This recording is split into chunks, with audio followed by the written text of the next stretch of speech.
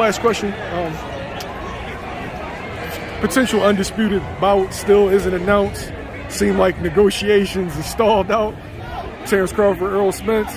What do you think the holdup is? Everybody's saying the holdup is Terence Crawford. You know what I'm saying? But I understand it, man. This guy been undisputed 35, undisputed 40, moving up to 47. He got a belt. He got jewelry. He got jewelry at 47. And for them, like Tyson Fury said, I'm fully retired. For me to come back, they're gonna have to pay me that $500 million. That's the amount that he want for him to come back. He happy with what he done. So to get him back, y'all gotta pay him what he want. Y'all want that fight, y'all gotta pay that man what he want. Y'all gotta do it, but y'all gonna miss it. Everybody say, oh, Floyd took so long to fight Pacquiao. He took so long to fight him. He took so long. When the best gonna fight the best? When they gonna put their money up? The money is different. The money different than it was back then. They gotta put it up. If that man won a certain amount or a certain shit, they gotta make it happen. If not, he ain't gonna fight. As a fighter, do you draw a hard line in it saying like, okay, this is the number I want, either meet it or, you know, I'm going to do something else?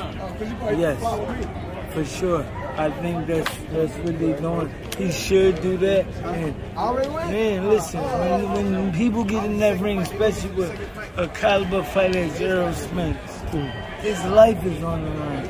Same as Errol Spence, life is on the line. So, man, get what you can get.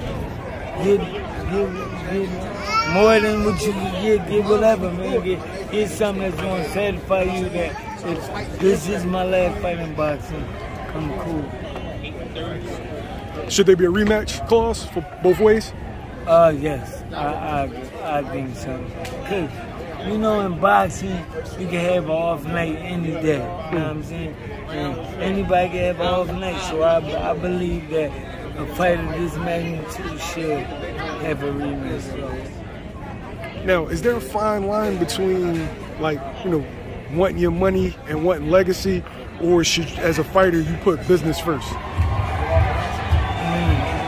People fight for legacy, but with legacy, you gotta come with money.